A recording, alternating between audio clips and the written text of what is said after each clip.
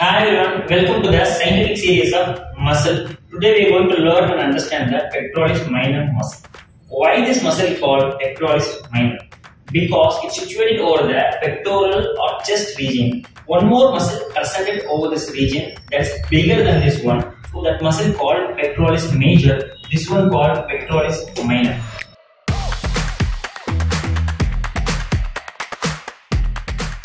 Attachment of this muscle attached over the medial aspect of the coracoid process of scapula to rib 3, 4 and 5. Sometimes this muscle rarely get attached to the second rib also. If you know the origin insertion of this muscle, comment your answers below. I'll tell the origin insertion later in this video.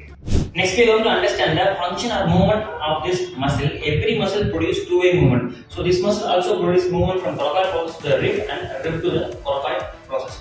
First we'll see coracoid process to the rib movement. Consider this time rib attachments are fixed.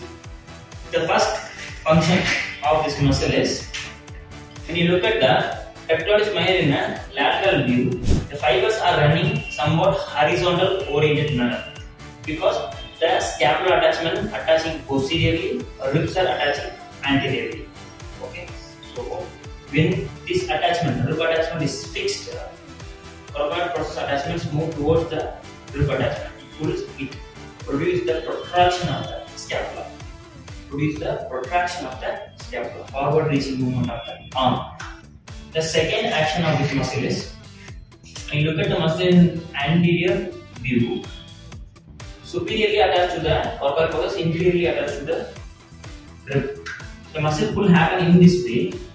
It helps to pull the scapula down.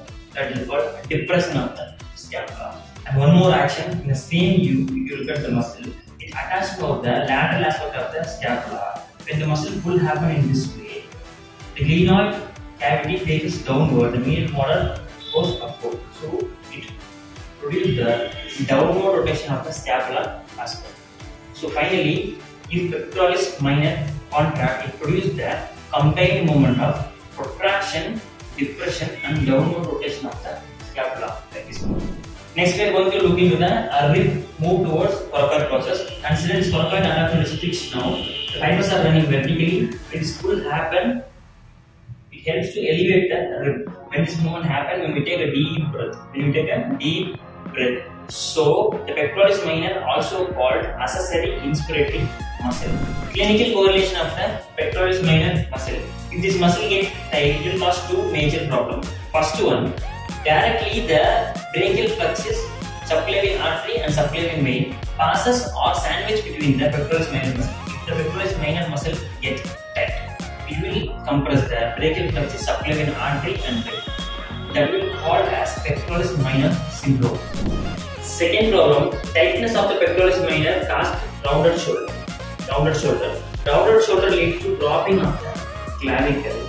So there are reduced space between the first rib and clavicle. Reduction in the costoclavicular space also compress the brachial plexus, subclavian artery and vein. This is called as costoclavicular syndrome. These two syndromes are one of the type of thoracic outlet syndrome as well. Finally, answering to the question, how to identify the origin insertion of the every muscle, this video I will explain pectoralis minor. So, most mobile attachment called insertion, less movable attachment called origin. Here, we used to move your arm, proximal attachment so much, right? Distal attachment, rib attachment, very less frequently we used to move while taking a deep breath. So, proximal attachment here called insertion, distal attachment called origin. Hope this is useful to you all. Happy learning. See you in the next video. And also comment below which muscle you want to learn or understand next. Thanks for watching.